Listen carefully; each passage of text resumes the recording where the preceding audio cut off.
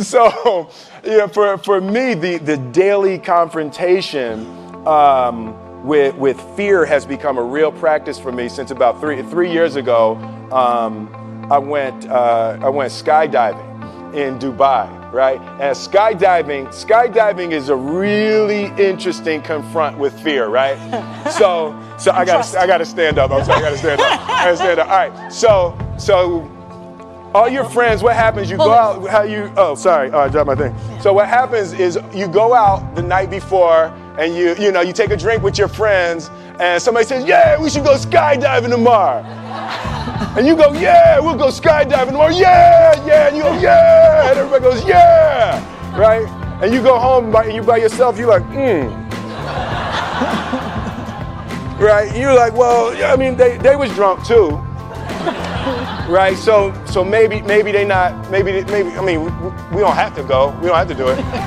So then that night you're laying in your bed and you just keep, and you're terrified. You keep imagining over and over again jumping out of an airplane, and you can't figure out why you would do that, right?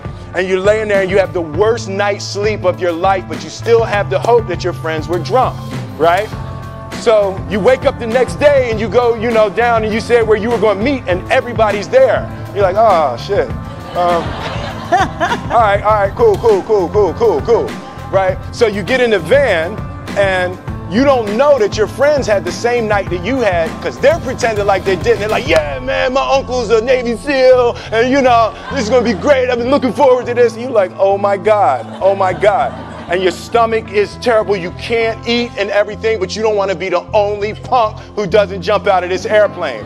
So you get there, and then you have this safety brief, and you're standing there, and the guys will tell you, well, if the chute doesn't open, what's going to happen is why the hell, what could happen? That the chute wouldn't open, right? So you do a thing, and what you do is your first jump, you're attached to a guy who is going, he's going to walk you out. So you go, and you get there, and there's an airplane, and nobody's stopping. Everybody's still going. So you get onto the airplane and you're sitting there and it's extra because you're sitting on some dude's lap, some stranger. You're sitting on his lap and it's like, you get trying to make small talk. Yeah, man. So you be jumping with people all the time, huh? Right? So, and then you just want to make sure, you got kids, right? You got people you need to see, right? You just want to make sure he's serious, right? So you get in there, so everything's normal. So you fly and you go up to 14,000 feet, and you notice there's a light. It's red and it's yellow and green, right? So right now the light's red. So then you start thinking at some point the light's going to go green, but you don't know what's going to happen, right? And you wait and it goes yellow, and the light goes green, and somebody opens the door, and in that moment you realize you've never been in a freaking airplane with the door open. Right? Terror. Oh, sorry, I'm spitting. Oh, sorry. No, terror, right? So you go, and then, if you were smart, you sat in the back so you don't go first, right? And then people start going out of the airplane. And you go, and the guy walks you up to the end of the thing, and you're standing, and your toes are on the edge, and you're looking out down to death. And they say, on 3. And they say, 1, 2. And he pushes you on 2 because people grab on 3, right? Right? And you go,